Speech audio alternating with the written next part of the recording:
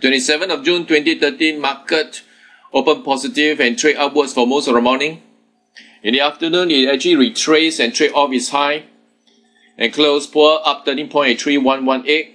Now after the severe sell down, we have a technical rebound here which met with the resistance at about 3230, followed by another sell down that make a new low. Here we have a very weak rebound.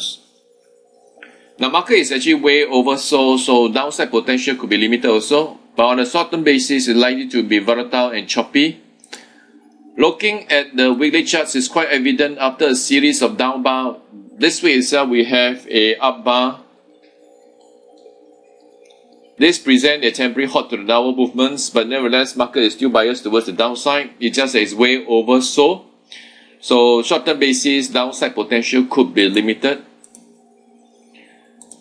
The only strong stock worth watching is Brumo. We have a very nice trust breakout yesterday. Today formed a small bar and trend is still intact. This is ISDN. This stock was trending very nicely, but today we have some severe selling and likely to be negative on a short-term basis. At most, this stock may trade sideways, so I'd like to see how it actually turn out.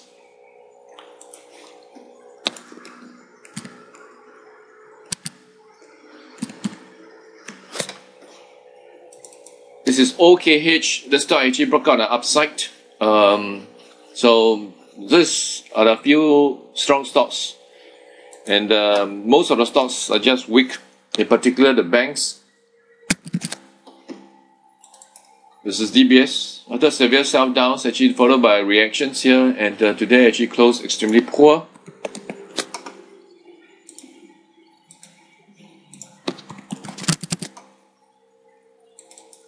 Same for UOB. Again, this is negatives.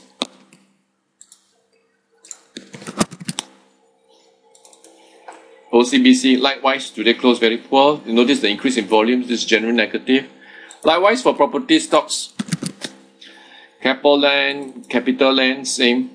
Alright, most of them have this type of negative bar. So on a short-term basis, it may actually continue to move down, but it's just that actually the downside potential has become limited after the severe sell down. Likewise for the REITs, for example, Maples Logistics, again, today actually make a high but closed extremely poor. So again, more likely to trade downwards. Chinese stocks like Madas, all these are generally poor.